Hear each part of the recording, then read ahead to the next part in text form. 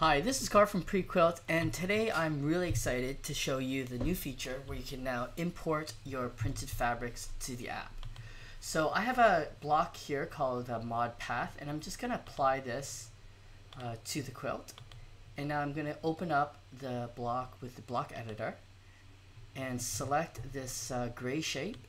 And we have a bunch of options where you could apply a static color, or you can apply a color tag. And so when you apply a color tag, it overrides the static color. Same with the print. So if I apply a print to this, it'll then override the color tags. So as you can see, I have some existing prints here in my account already. I could also import others.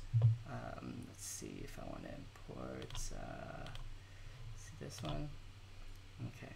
So using this interface, you can also use it on your mobile device where you can click this button and that opens up your camera, and you can just snap your photo of your fabric and then import the same way as I am with this desktop.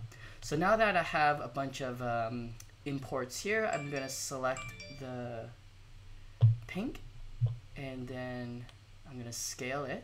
So now that this is selected, I have a bunch of options here where you could scale the print, or you can move the positions to the top or the left.